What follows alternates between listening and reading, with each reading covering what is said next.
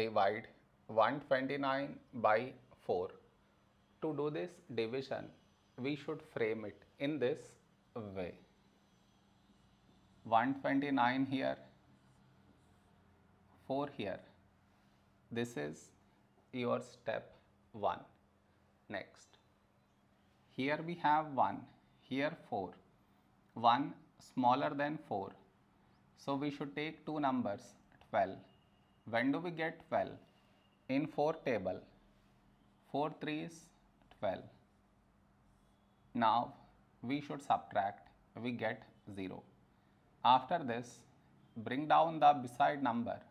So 9 down, so 9. A number close to 9 in 4 table is 4 2s 8. Now we subtract, we get 1. After this, no more numbers to bring it down. So what we do is, we put dot, take 0. So 10.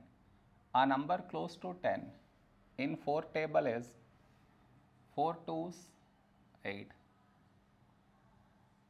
Now we subtract, we get 2. After this, we already have the decimal. So directly take 0. So 20. When do we get 20? In 4 table. 4 5s 20. Now we subtract, we get 0. We got remainder 0.